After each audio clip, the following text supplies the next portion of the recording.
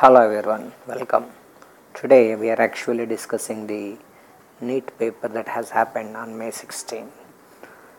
We are trying to identify the questions, their weightage and how to solve the particular kind of problem.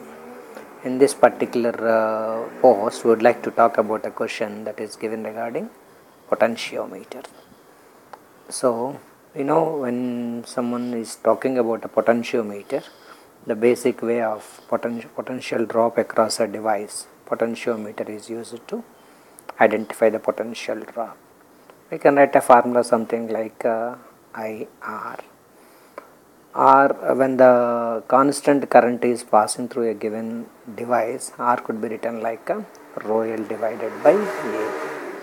So, when the area of the cross section of a wire is constant, and when the specific resistance of the wire is constant, and when the current is passing is constant, we can say potential drop is directly proportional to the length of the wire, of the length where I am going to get a balance using the potentiometer. Now, in the place of the battery, he is connecting two cells. There are two cells connected in the device.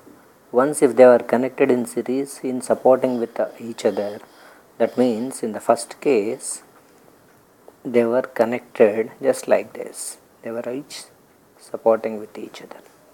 Therefore, in the place of the V, we have to write both these EMFs are adding together, E1 and E2.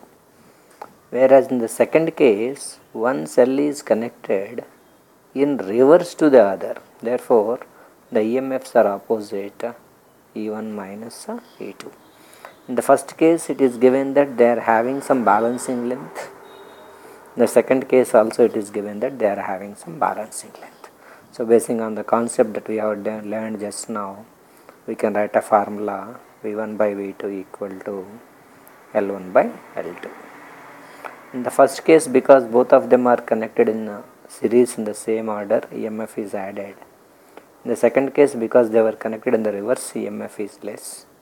L1 is given like 50, L2 is given like 10.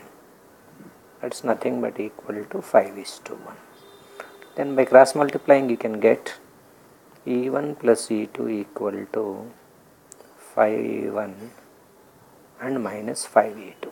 That implies by rearranging the terms 6E2 equal to 4E1. That means E1 by E2